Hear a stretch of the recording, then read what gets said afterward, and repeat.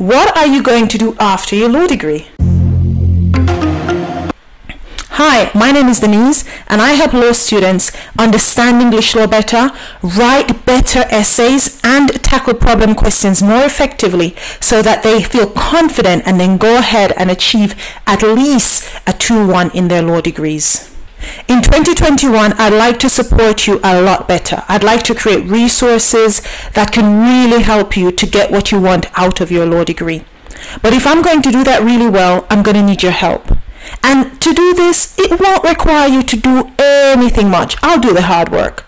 All I need you to do is to just answer some very simple questions related to your experience as a law student. And when I post the questions here over the next coming weeks on this YouTube channel, all I'm asking you to do is to type the letter that matches your response to the question.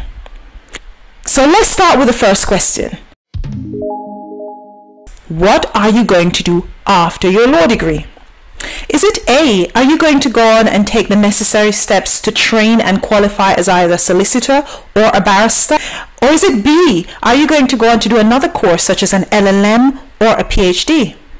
Or is it C, are you going straight into work? Is it D, are you going to do something completely different, something unrelated to your law degree?